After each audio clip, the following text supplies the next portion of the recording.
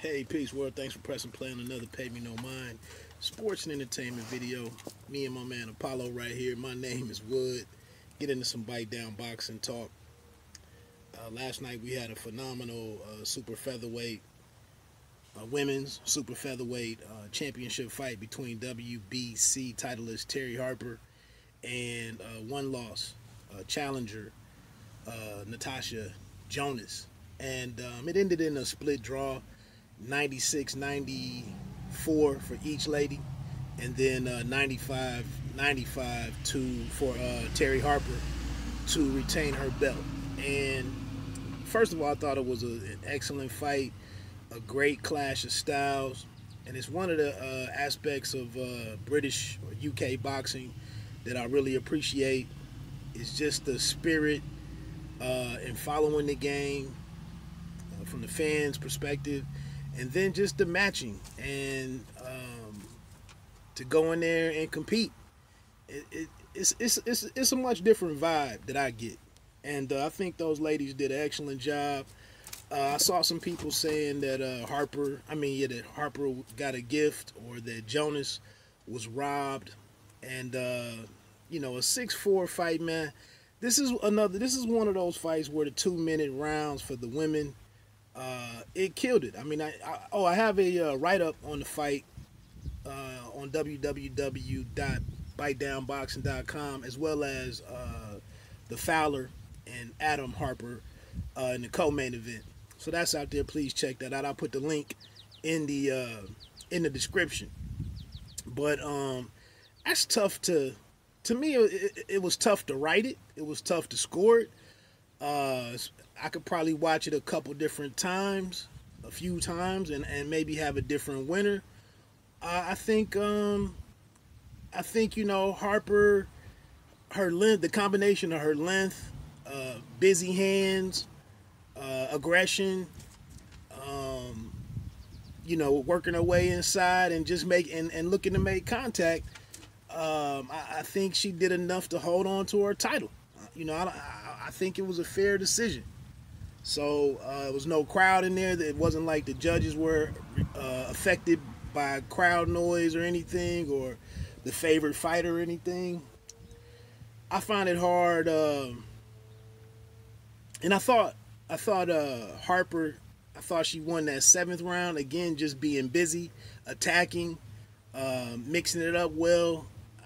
The shorter, and then in the 10th.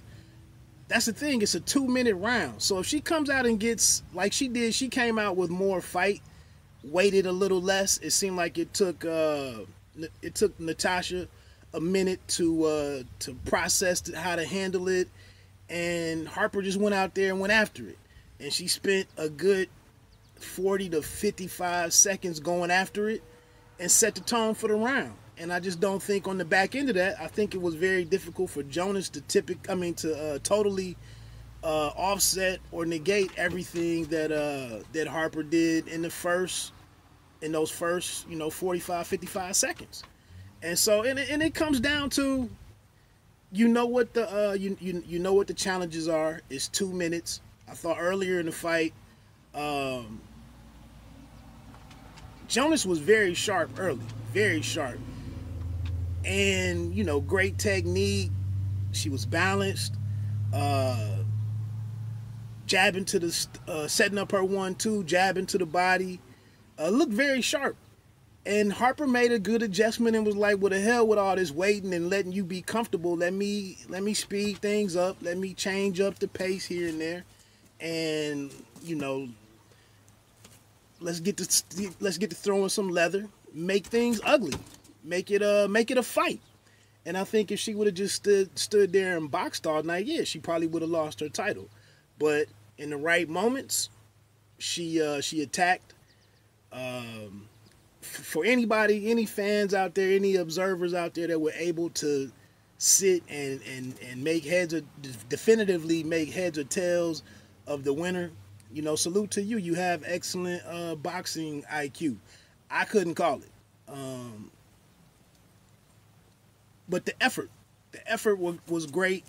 The respect at the end, the respect for one another, Both of them conducted themselves like champions. I enjoyed Jonas's backstory and her preparation, having a chance to get a nutritionist, all of the adding all the science in to give herself the best shot at what could have been her last shot at a world title, and to know that the WBC belt was what she was going for, and to, like I said, invest in herself, to get the sponsors.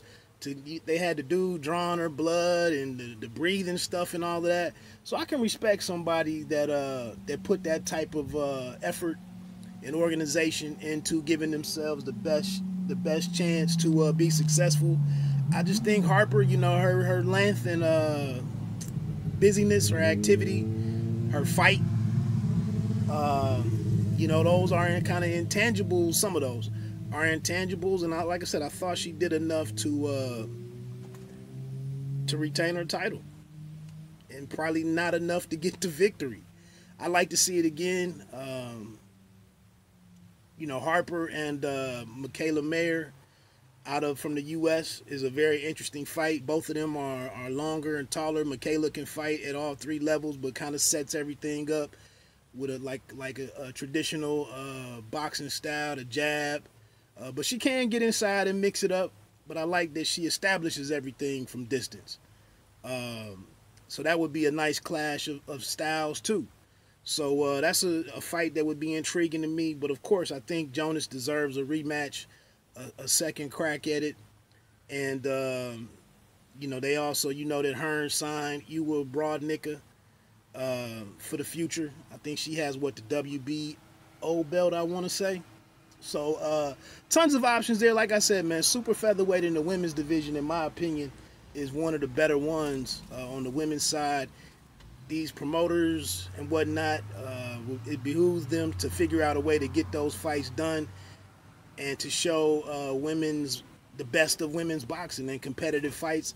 I heard the discussion between Sergio Mora and Chris Mannix about the importance, how you want to weigh, whether you want to weigh title fights and unifications or just the best names and who appears to have the best skills. And I would agree with it, that it shouldn't be all about titles.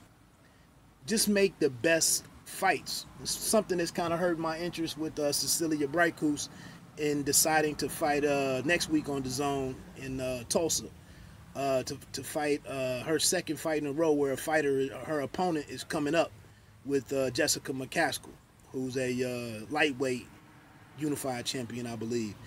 Speaking of the co-main event with Fowler and Adam Harper, I thought Fowler looked pretty good.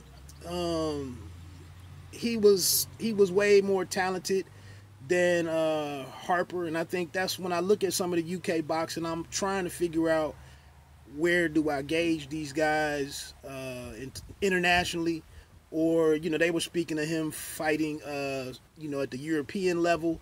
That's something I wouldn't know nothing about. But Fowler looks like a big super welterweight, and, you know, has some work to do before he can do anything on the international level. But it was a good fight. Good, he looked good. Put a little sauce on it a little bit. Toying with that guy who, like I said, the guy had no knockouts. He had never been stopped before. He got stopped. He was tough as hell. He went to the 7th round, you know, off of grit and guts. But he took and he didn't run. You know, he stood in the pocket as much as possible. He just didn't have a lot of pop. And I like the way that Fowler set him up and got him out of there.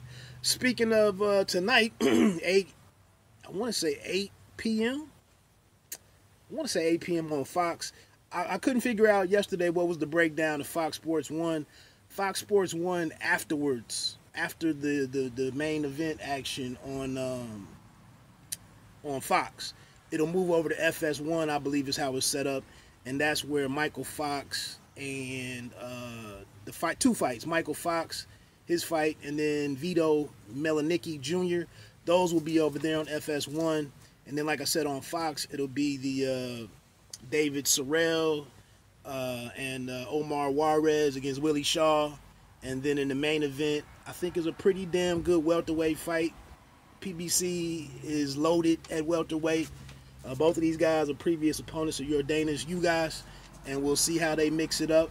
Like I said, I think it'll be a good action fight. Hopefully, it attracts non-boxing fans who just want to see some action, and that both of these guys put on a good show. Again, this is Bite Down Boxing. Don't let them count you out. Presented by Pay Me No Mind Sports and Entertainment. My name is Wood. You don't have to be great to start, but you have to start to be great. Enjoy the rest of this weekend. Peace.